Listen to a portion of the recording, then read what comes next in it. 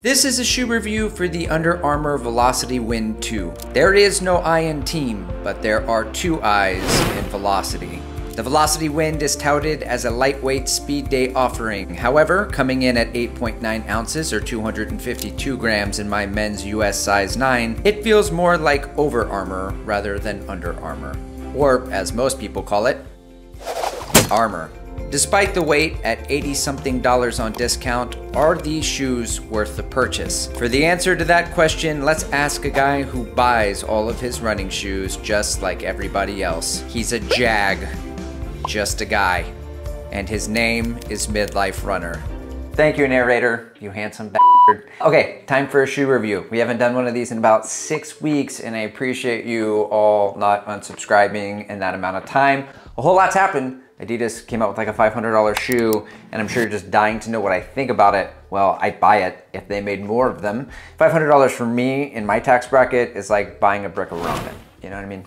Just kidding. Actually, I work in coffee and I have 3 kids, so I'm never running in the shoe. Anyway, Under Armour, they made a shoe. Technically, they've made lots of shoes. This one's called the Velociti Wind 2. Here are 10 things about the shoe. Number 1, why I bought this shoe. I bought this shoe because it was $80-something. It normally retails at about $160. Since I buy my own shoes, I really kind of stick to the main brands like Adidas and New Balance and Asics, Big Farm, Big Pod, Big, I don't know, something corporate. Anyway, I do want to try like Ultra and Topo and Under Armour. I just really can't afford, I don't have that much money to buy all the shoes. So at 50% off, I decided to give it a whack. Number 2, the most important thing, what does it feel like to run in this shoe? It's honestly nothing that special. It's jazz, it's just a shoe. Right? And I don't give pity points and say, oh, good on Under Armour, because they used to make shoes that weren't that great. And then they made the leap to make industry standard kind of shoes. Like a review from On about the Thunderstorm saying it's the best shoe that you've run in since the last On shoe you ran in, the On Overcast or whatever, does me no good. So, okay, it means nothing to me. Okay, this is just a shoe. Hey, do you think that Asics has a patent on the Cumulus and that On just like loses sleep at night? How old are you? Okay, what is it actually like to run in this shoe? Firm. FAF. Faff.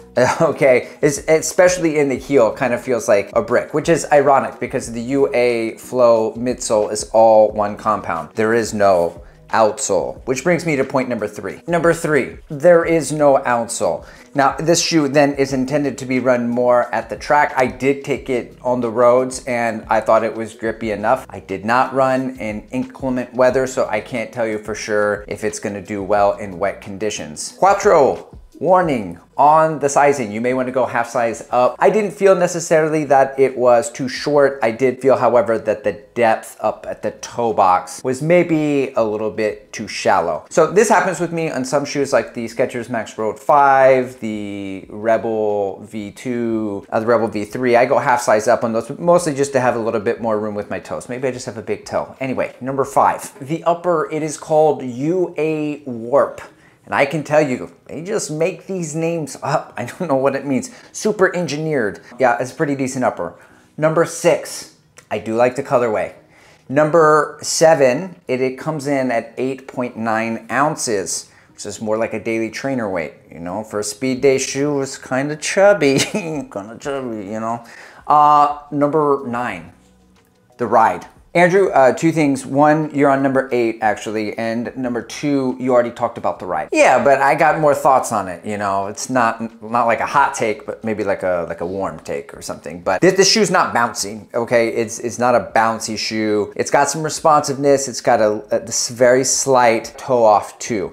It is more like an Adidas shoe, like the Audio 6 or 7 or something like that, more than like a Puma Liberate Nitro or like a Nike Free RN. Those shoes are more pliable. This one has some more rigidity, and that's where the little pop comes from. But I would still probably buy other shoes in this category other than this one. The Trinusa 14 or 15, I feel like it has just as much snap, if not more. It's a little bit lighter weight. It's slightly more stable. It's just a better all-around shoe in construction as well. I would also buy the Puma Liberate Nitro version 2. That one is a little bit less pliable. It has more snap to it. I would buy the Velociti Wind over the Adizero SL. Okay, Okay, number 10. Lastly, in a world full of Takumi Sens, I would not buy the Velociti Wind 2 again. Like, good on Under Armour for joining the competition, but their foam is just not on the same level as Fuel Cell, as ZoomX, as Flight Foam Blast Plus, as Light Strike Pro,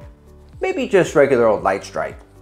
Incoming shots fired. Got meetings. Best be scooting. Was that old Greg?